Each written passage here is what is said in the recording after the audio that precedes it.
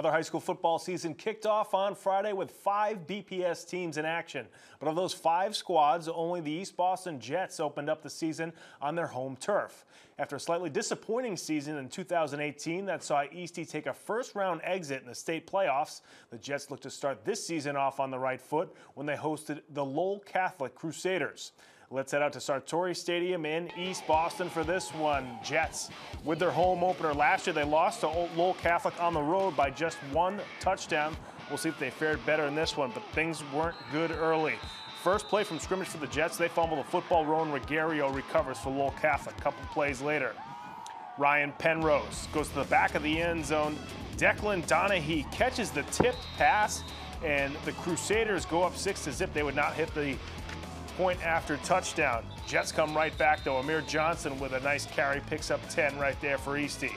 Later on in the drive, it's Johnson again picking up another 10-yard gain for the East Boston Jets as they ground and pound their way down the field. Now from the 9-yard line, Tyrese Daly on the quarterback keeper punches it in for the Jets. They would also get the 2-point conversion and go up 8-6.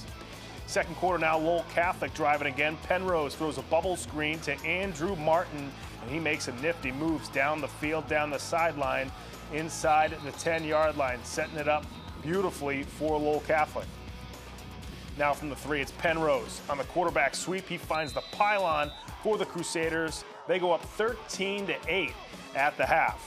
Third quarter now, Penrose looking deep down towards the end zone, but the pass is intercepted by East Boston's Ryan Gray. The Jets would not give up a touchdown in the second half. Fast forward to late in the fourth quarter now, last chance for the Jets. On fourth down, Daly looking for Jose Rubin, the big tight end, but he could not connect, and Lowell Catholic goes on to win this one 13-8 in week 1.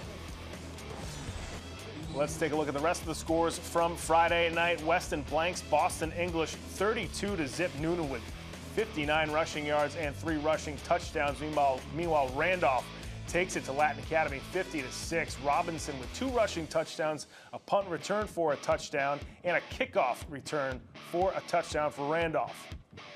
Georgetown defeats Tech Boston 26-8. McDonald with 3 passing touchdowns for the Georgetown Royals. And Cambridge takes down Boston Latin in a shootout 47-37. Thompson with 2 passing TDs for Cambridge. So no luck for any of the city teams on Friday, but those were all non-league matchups. The inter-city matchups and rivalries will start to pick up over the next couple of weeks. Folks, that's going to do it for sports this week. Be sure to come right back here next time for more on Boston Neighborhood Sports.